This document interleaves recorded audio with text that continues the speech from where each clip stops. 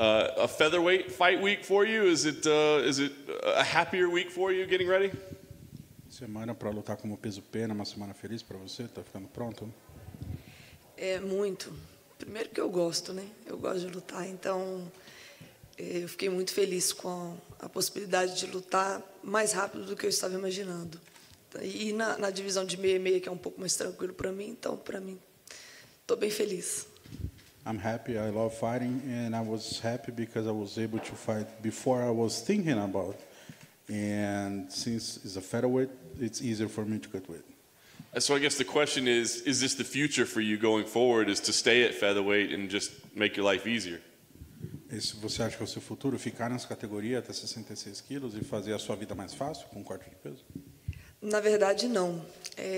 Eu aceitei essa luta porque o PI, que está responsável agora pelo meu corte de peso, pediu de 4 a 5 meses para eu conseguir encaixar na divisão de 61. Por causa da estrutura, eu sou muito grande, muito forte para a divisão de 61. Então, eu ofereci ao UFC que eu estava disponível para lutar nesse meio tempo na divisão de cima, porque eu queria lutar. Not really. My plans are still fighting 135 weight division, but the UFCPI asked me to 4-5 months to get ready to fight 135 again. But so I did offer myself to UFC to fight in the meanwhile. So.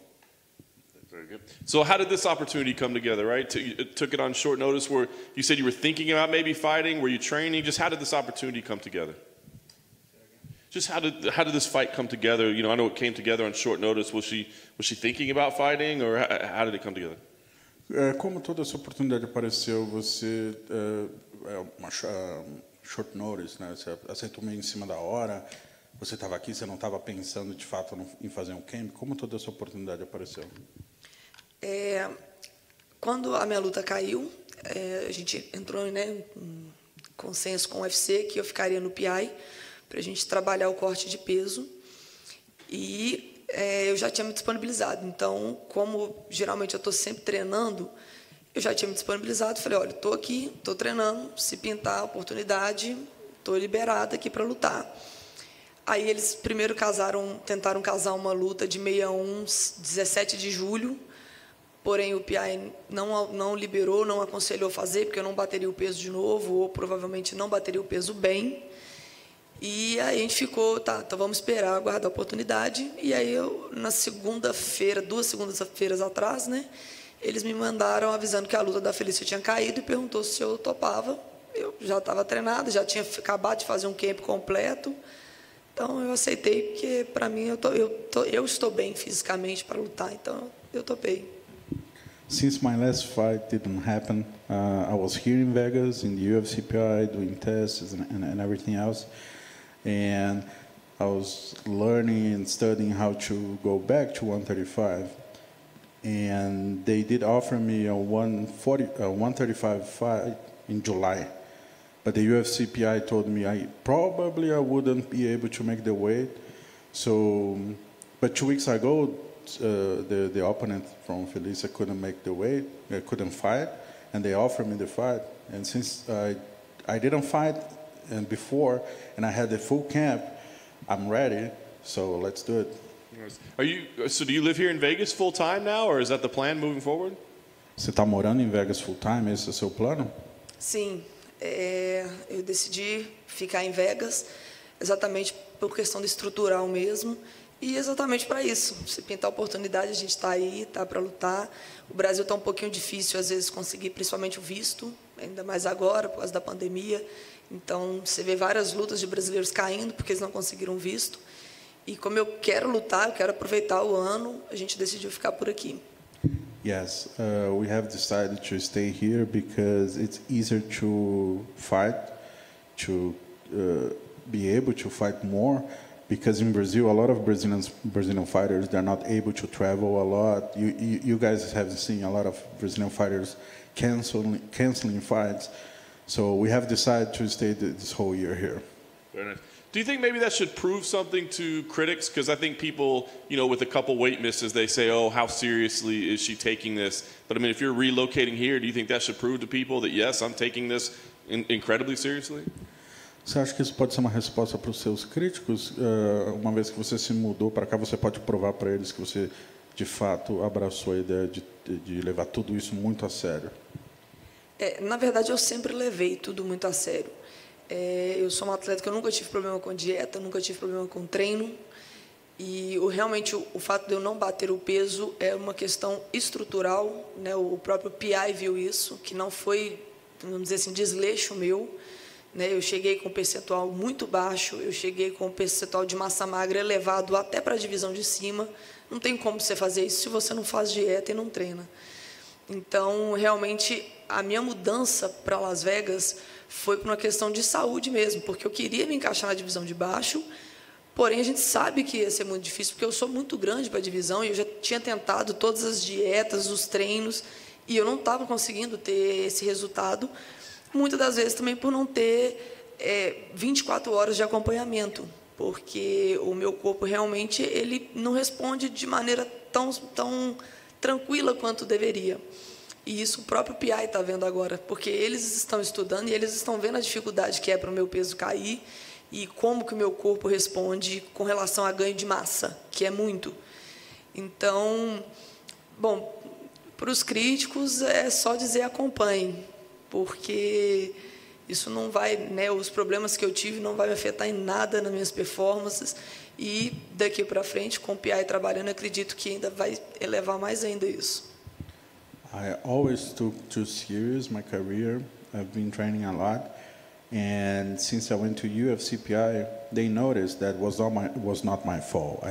I've never had any issues with diet or making weight. My body fat is low.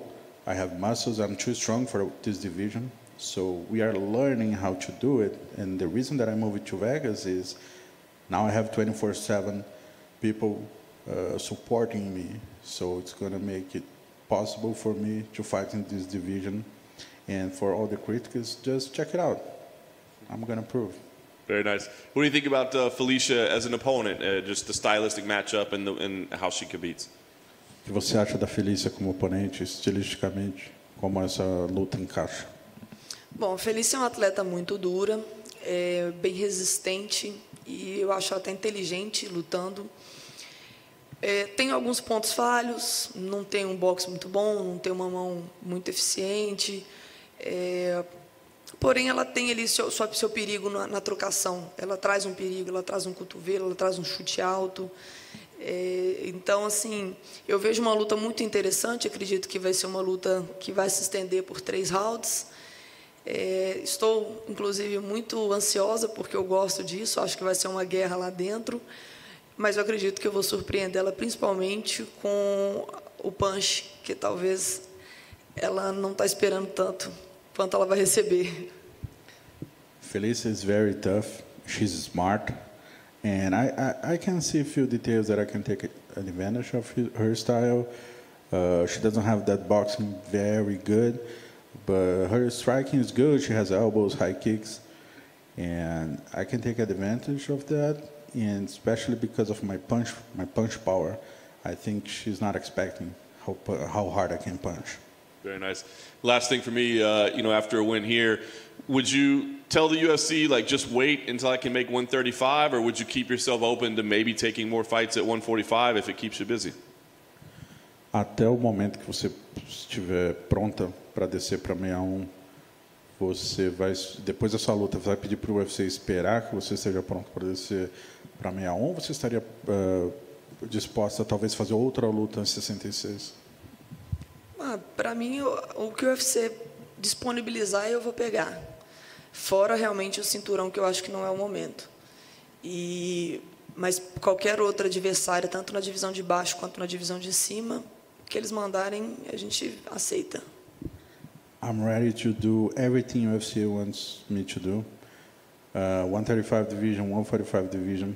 I'm not ready yet for the belt, but other than that, whatever UFC tells me to do, I'm going to do it.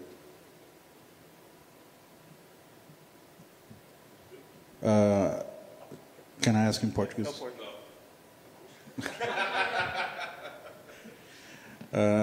Norma, a questão do peso em si, você já explicou, mas esses todos esses testes que você fez, quais foram os resultados e o que te dá absoluta certeza que você vai conseguir descer para 61? Na verdade, quem me dá certeza disso é os médicos do UFC, né? Porque eu não tenho como falar assim, olha, eu realmente bato peso. Eu tentei 2 vezes com todos os recursos que eu tinha e eu não atingi a divisão. Então, a gente fez uma reunião no UFC, eles passaram ali 2 semanas fazendo todos os testes de força, percentual de gordura, composição corporal, densidade óssea. E eles analisaram que, realmente, minha densidade óssea é muito elevada, eu tenho a largura dos ossos mais pesada do que boa parte dos atletas, não é só das mulheres, mas dos atletas, e constataram que minha massa estava muito alta. Então, eles falaram, olha, não vai ser fácil, você não bate esse peso assim, a gente vai ter que fazer um trabalho quase que reverso do que foi feito a vida inteira, porque eu malho desde os 15 anos, sempre fui atleta desde nova. E aí vai ter que fazer um trabalho meio que reverso ali, catabolizando alguns quilos de massa para conseguir fazer meu corpo encaixar na divisão. Porque realmente, de 0 a 100, que é o limite de massa das mulheres, o meu estava 119. Então, estava muito elevado. E até para a divisão de cima. A gente fez todos os testes de força máxima, eu bati os testes de força máxima até da divisão de 66. Então, realmente, eles falaram, olha, dá para fazer, porém vai ser um trabalho longo, tanto quanto sofrido, porque vai ser uma dieta mais prolongada, vão ser treinos mais aeróbicos mesmo, para catabolizar, mas que dá para fazer. Então, a minha decisão de mudar para cá e deixar na mão do PI era isso. Eu falei com eles, olha, vocês decidem qual divisão que eu luto. Aí eles falaram, você consegue encaixar na de baixo, nós vamos te colocar na de baixo, mas a gente precisa de tempo. Então, a minha segurança agora está no trabalho que eles vão fazer no PI.